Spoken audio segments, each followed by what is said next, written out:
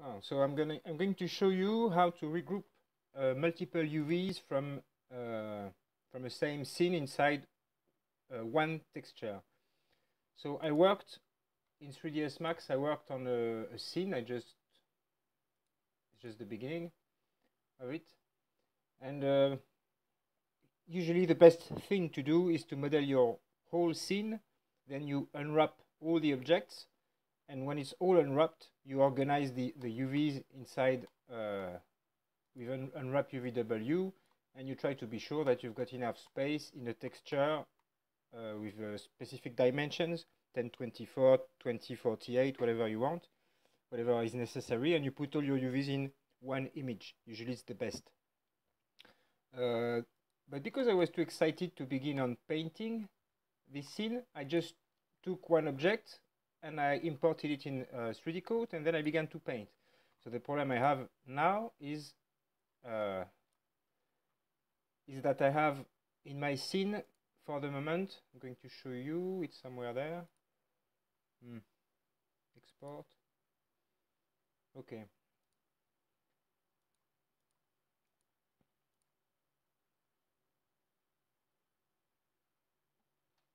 Okay, this is my scene in 3DCoat.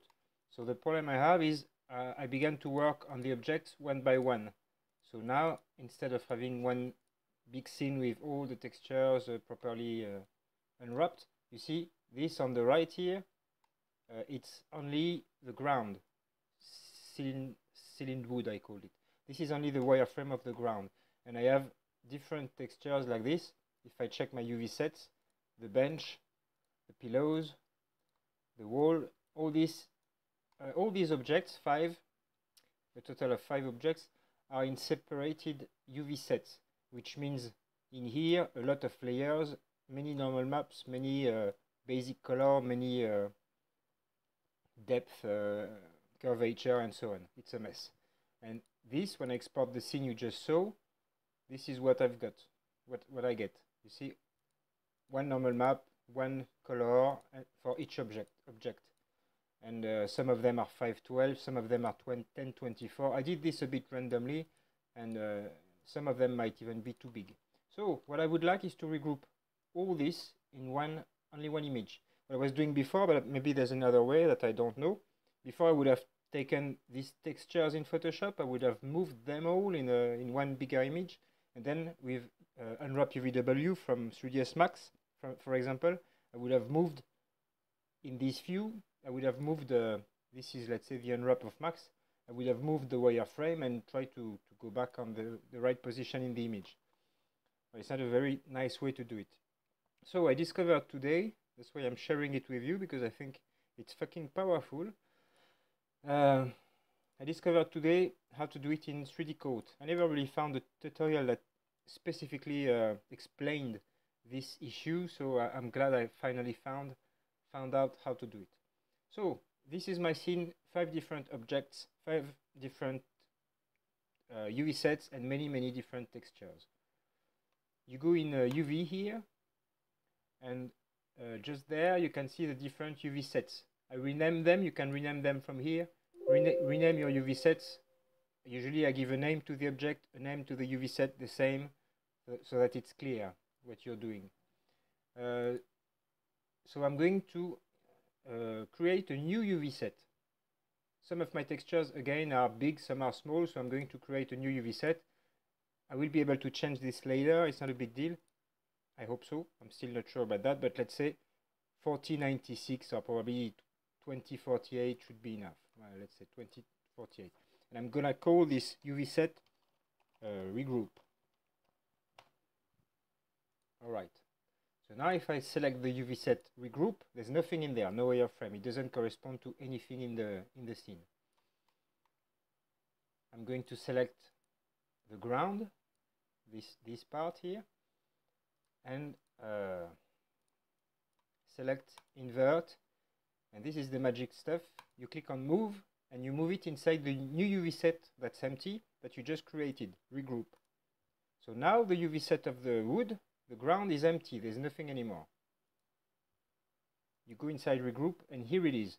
The one thing I'm not sure about, this table before it was a 512, times 512 texture. But this one I know because I just made it.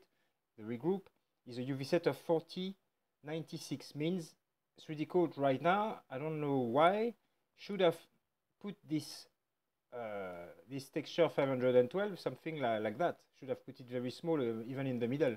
But somehow it's stretched, it's scaled. So yeah, this is one point I'm not sure about. So what I do, because I want to put them all here, and as you know in 3DCoat there's no tiling, everything needs to be inside this frame. If I let it here, I just saw that today, and I import, let's say, the pillows, then my textures will be merged and it's a mess. So I'm not sure about that, but at least I know it worked this way. What I did, after importing one UV set, I move it out of the yellow frame. Then you go inside the next one, the bench. So invert, move UVs inside regroup. You go back in regroup, select these UVs, move them out of the yellow frame, and you do the same for every object. Ah, fuck, okay, I go inside pillows, select them, move in regroup, I go in the UV regroup, take them out,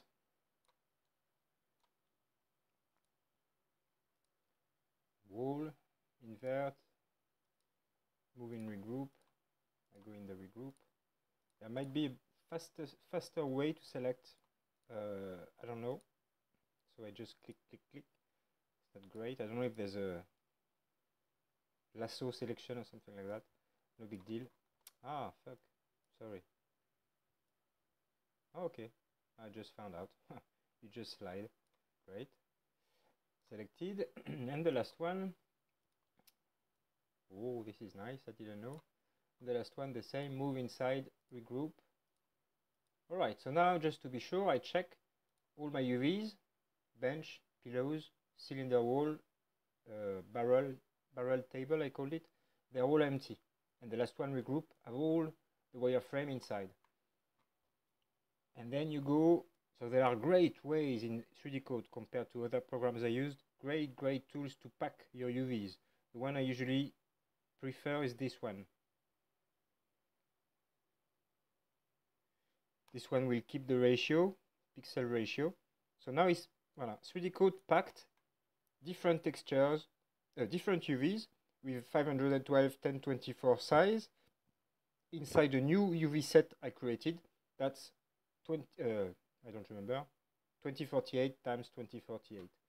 Now that your UVs have been updated, if I check here again, these ones are empty. I don't know, honestly, I don't know. Delete unused UV set. I don't know, I'm not sure how to delete them. I did it before and I had a problem, so I'm gonna keep it this way. I'm sure it's pretty simple. I will figure it out later. I'll just show you what I discovered today. You go in Paint now, your UVs have been modified. So you just apply the modification. For the moment, it's still the old UV set, 5 different pieces. Okay, are you sure? Yes, I am. And there you go. You let 3DCoat compute. Takes some time. And here it is. Now, if I check in the texture editor panel, if I check the UVs, it's always the same. All the others now are empty. There was something before, and now the last one, regroup, really have all my scene inside. I don't know what's happening with all the layers down there, because these layers correspond to the scene as it was before the UV modifications. So there might be some work to do down there. I didn't try yet. For example, my texture, it still looks fine in the view, but somehow here it's very reddish. So I will check this. I will let you check that also. I'm pretty sure it's all about which layers are displayed down there. Some of them might not be might be useless now. So I have a scene with some UV sets to delete. I will let you discover how to do that. I'm not sure how to do it from a UV somewhere. But the good thing, I tried this before it worked. Now if I export this new scene, let's say it's a new scene with new UV sets. If I export this one, before there were shitloads, as I showed you, you see all these textures. Now I export this scene. I'm gonna call it test.obj. Color, roughness, metalness, normal maps, ambient occlusion, curvature, padding 2, fair enough. TGA is better, but I don't. When you don't, I don't know. For the moment, I use PNG. Maybe TGA is better for alphas and all. I'm not sure. All right. Export. Now 3DCoat is creating all the textures, but it's not 5 objects times 5 textures, more or less 25. Now it should be only it should be only 5 textures. Or there might be many more actually, because I didn't delete. Yeah, you see the white ones, it's all the unused UV sets from before. So if you delete them in 3DCoat, they won't be created here. And here you go. Now you have a new test OBJ with still 5 different objects. If you open this scene in another 3 software, you will have 5 different objects, but there's one common texture, color, curvature, metalness. This is, I just deleted it before, so that's why it's all black. Normal map, and so on. And you see it's, it's 2048, just there, 2048 times 2048 texture. So this is how, and I'm so glad I finally found out how to do it. This is how you manage to regroup all your assets, textures and UVs inside one big square. The great thing about that, yeah, you can prepare some props for your scenes, like plants and walls and pieces of walls, doors and whatever. Prepare them all, each its own texture with the size you think is enough for the texture. And then you can mount your scene and put everything together, and thanks to 3DCoat and the small trick I showed you, you create one big texture with everything inside. I think it's very, very powerful, and as far as I know, but maybe I'm wrong, Substance Painter might have this kind of options. As far as I know, there's no other way to do that with any other software around, except maybe this one, but I just installed it today and I really don't know how to use it for the moment. Well, I hope you learned something, and enjoy 3DCoat as much as I do, because it's a really good app, I believe. Well, thanks.